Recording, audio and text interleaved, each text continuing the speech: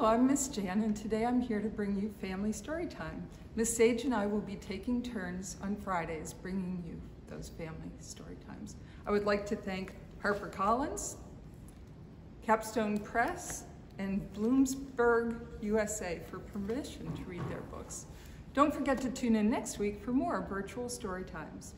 Babies and Books is on Tuesday at 9:30 a.m. Stories for 2s and 3s is on Wednesday at 9:30 a.m. Preschool story time is on Thursday at 9:30 a.m. Miss Sage will be here next Friday for family story time at 9:30 a.m.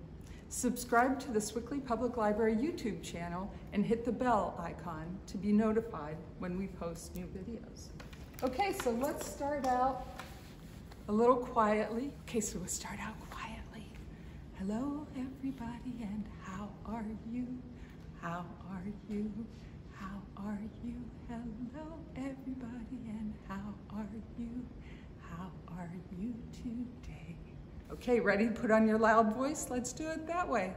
Hello, everybody, and how are you? How are you? How are you? Hello, everybody, and how are you?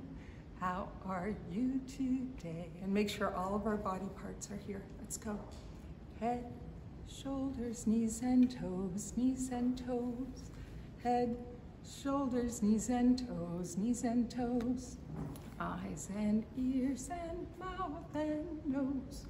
Head, shoulders, knees and toes, knees and toes. Okay, remember what we do next? We speed it up. Let's go. Head, shoulders, knees and toes, knees and toes. Head, shoulders, knees and toes, knees and toes. Eyes and ears and mouth and nose. Head, shoulders, knees and toes, knees and toes. Good job. Give yourselves a hand. Okay, let's make sure all of our fingers are here. Ready? Warm them up a little. And we're going to count them.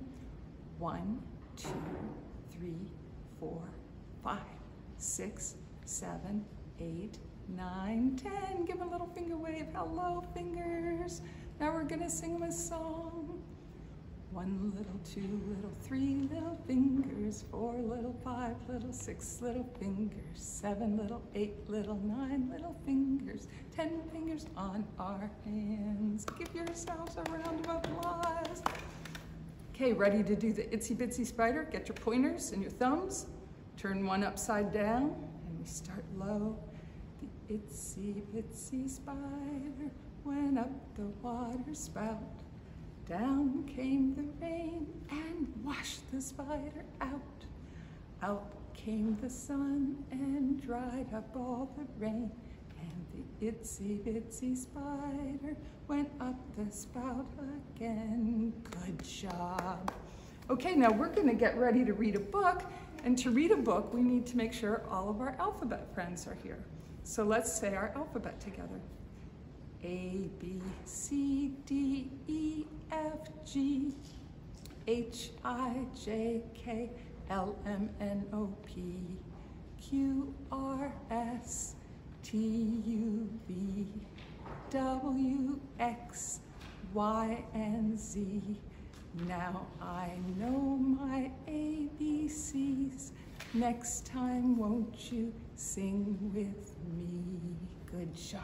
Okay, our first book is called The Most Perfect Spot by Diane Good. And you can see here they're in a park, there's some water, they're spreading out a blanket.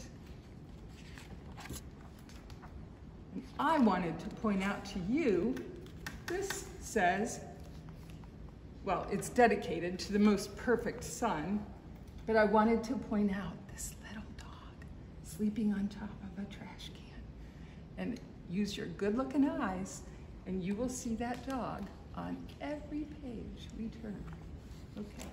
One sunny morning, Jack made his mama breakfast in bed and a card that said, "I know the perfect spot for the perfect picnic."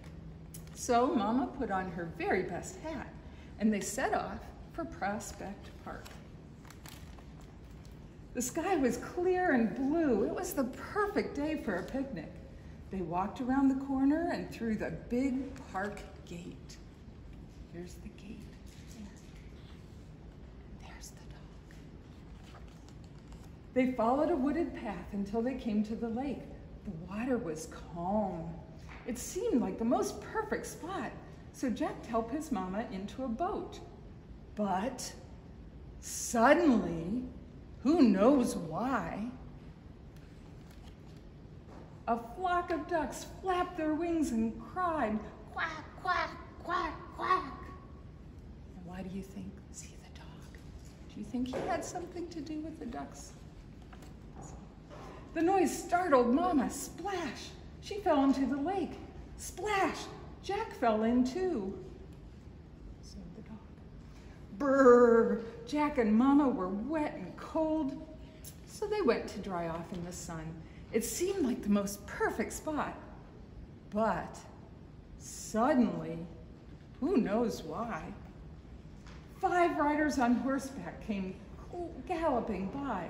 Clippity-clop, clippity-clop, splat. Splat, splat. The horses kicked up the mud and it got all over Mama and Jack. So Jack took his mama to the carousel, where they'd be safe from ducks and horses. It seemed like the most perfect spot. But suddenly, who knows why, the carousel went around and round, whoosh, whoosh, whoosh, very fast.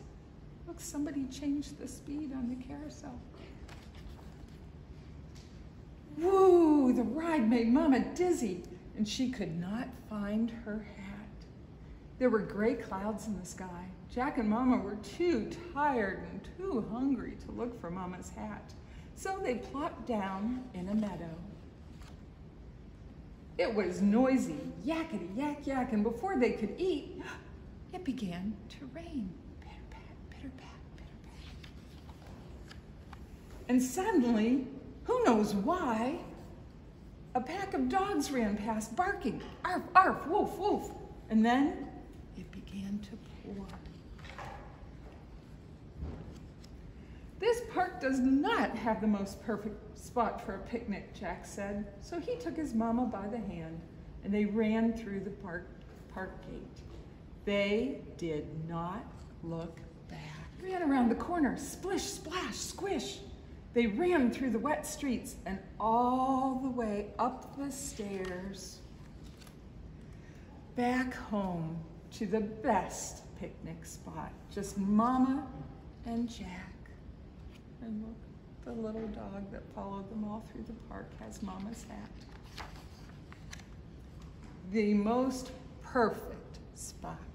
And now you see the dog became part of their family. Hey, thank you for listening. Are you guys ready for some shaky eggs? Make a little noise. First we gotta warm them up because they've been in that bin, all cold and lonely. Shake them loud, shake them quiet. Shake them loud, shake them quiet. One more time, loud and quiet, and then, oh, where's Shaker? Where'd it go? Where is Shaker? Where is Shaker? Here I am, hopping on your head, hopping on your head. Run away, where is Shaker? Where is Shaker? Here I am, rolling on your shoulder, rolling on your shoulder. Run away, where is Shaker? Where is Shaker? Here I am, knocking on your knee, knocking on your knee. Run away. Good job, Shaker, cheer. Okay, you ready to go to Kentucky? We're gonna go 3 times. Here we go, first time. We're going to Kentucky, we're going to the fair to see the senorita with the flower in her hair. So shake it, baby, shake it if you can. Shake it like a milkshake and pour it in a can. Shake it at the bottom, shake it at the top. Shake it all around and round until we holler, stop. Okay, second time. We're going to Kentucky, we're going to the fair to see the senorita with the flower in her hair. So shake it, baby, shake it if you can. Shake it like a milkshake and pour it in a can. Shake it at the bottom, shake it at the top. Shake it all around and round until we holler stop. Okay, third time, last one. We're going to Kentucky, we're going to the fair to see the senorita with the flower in her hair. So shake it, baby, shake it if you can.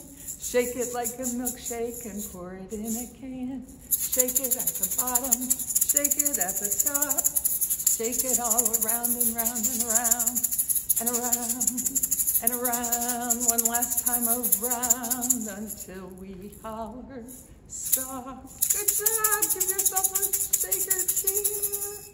Okay, so here's a book that's a non-fiction book. That means it's not a story that we're telling, it's real stuff.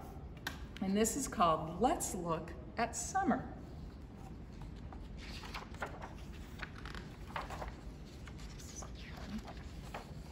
It's summer. How do you know it's summer?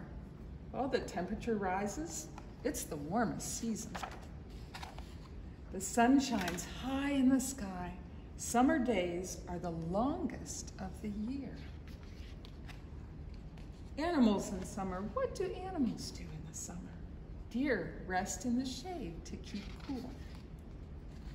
Tadpoles grow into young frogs and they find bugs to eat. Fireflies light up on summer nights. Have you seen any fireflies yet? I've seen just a couple. They flash their lights to find mates. Plants in summer. What happens to plants in summer? Trees are full of green leaves. You know, there are some trees that have purple leaves too. You might look for that. Plump cherries hang from branches. They're a tasty summer treat. Sunflowers turn towards the sun. As the sun goes over the sky, the sunflowers turn with them. They grow taller with the warm sunshine. What's next? Oh, after summer comes fall, but that's a different story. Here, the last book I have for you is called A Little Bit of Trouble by Sally Grinley.